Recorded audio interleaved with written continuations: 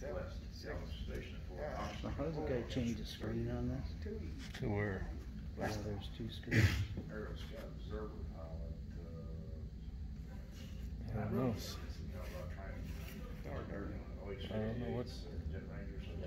See, it's got the airplane mode on the other page. Welcome to the National Museum of Military Vehicles.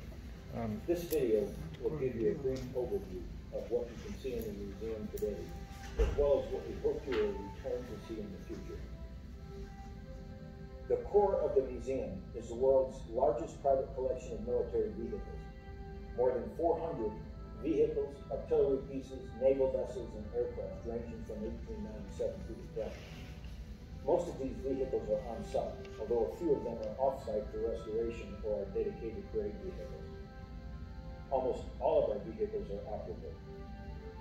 The focus of this museum is to tell the stories of how these vehicles were used and to remember the valor of the service members who fought and sometimes died in them.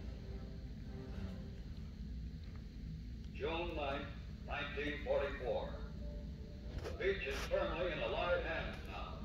The work of the U.S. Navy and Coast Guard and the combined Allied sea forces has been done. Work not without a price in men and materiel. Our General George C. Marshall Gallery tells the story of the American experience in World War II. The gallery begins with the story of amphibious landings in the war, including the specialized vehicles created to make these landings successful. The Normandy D-Day landings are the most famous, but similar landings took place in North Africa, Italy, southern France, and throughout the Pacific theater during World War II. The United States could not have won the war without these amphibious vehicles, which enabled our troops to hit the beach under enemy fire. After amphibious landings, the Marshall Gallery leads you into our early war experience in North Africa and in the Battle of Bataan. General MacArthur's entire army of 75,000 U.S. and Philippine troops surrendered at the Battle of Bataan, leading to the Bataan Death March and the death of 10,000 prisoners during the march to POW camps. After Bataan in North Africa, you will enter the U.S. Combat Vehicles Rotunda, where you can see examples of every major ground vehicle the U.S. used in combat during World War II. America's ability to design and manufacture all of these vehicles in just 3 years was due to the strength of the economy as well as its complete mobilization to support the war effort. One lesson learned in World War II is that the strength of our national economy and the strength of our national security are two sides of the same coin. Next in the Marshall Gallery is the Red Ball Express.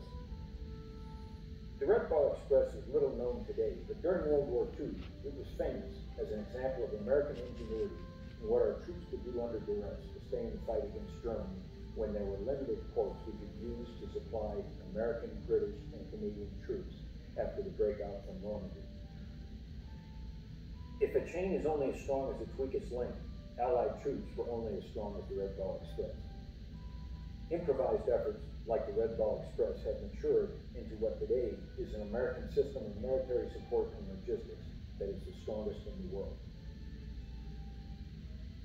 We conclude the Marshall Gallery with examples of late war campaigns, the unconditional surrender both of Nazi Germany and of Imperial Japan, and thoughts about the cost of war.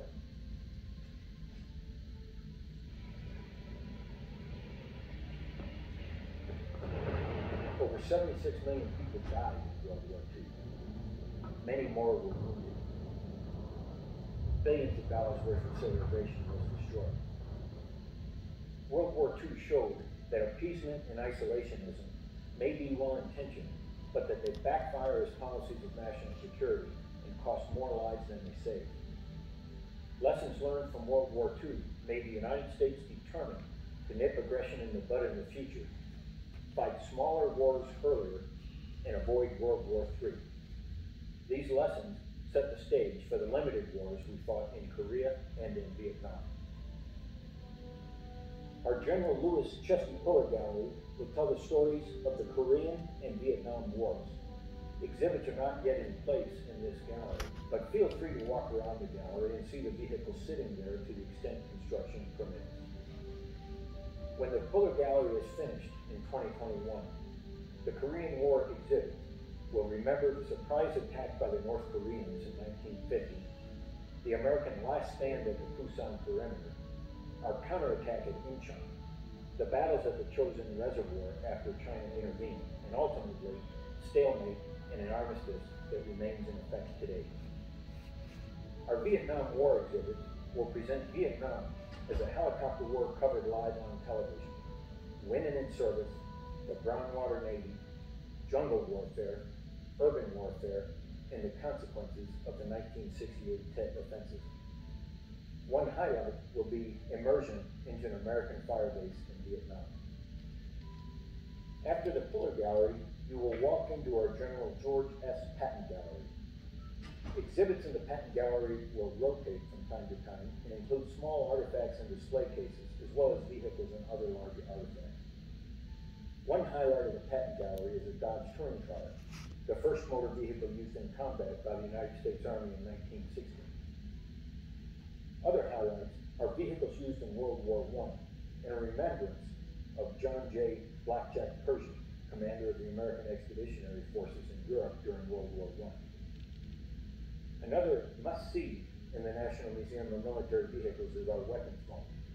Our prize firearm is the musket that fired the first shot at Bunker Hill, the Private John Simpson musket. We know that Private Simpson fired the first shot at Bunker Hill because he was court-martialed for doing so. He violated the order to hold until he could see the whites of their eyes, even though he hit his target with his early shot. The musket then stayed in his family until it was acquired for this museum in 2019. This musket symbolizes the role of the citizen soldier, the origins of the Second Amendment, and the beginning of our nation. Another highlight in the weapons vault is a revolver once used by the famous frontier lawman Wyatt Earp. A third highlight is a model 1873 Winchester owned by the Lakota war chief Rain in the Face, who fought in Custer's last stand, the Battle of the Little Bighorn in 1876. Don't miss the submachine gun in a briefcase. The trigger is hidden underneath the briefcase handle. The muzzle fires directly out the side of the briefcase when the briefcase is closed. Finally, if you've not already done so, please visit our outdoor wall of reflection when you exit the museum building. The quotations on the wall behind the M60 main battle tank remind everyone why we honor and thank our veterans and veterans' families for their service and sacrifice on behalf of the United States of America. Please enjoy your visit here at the National Museum of Military Vehicles.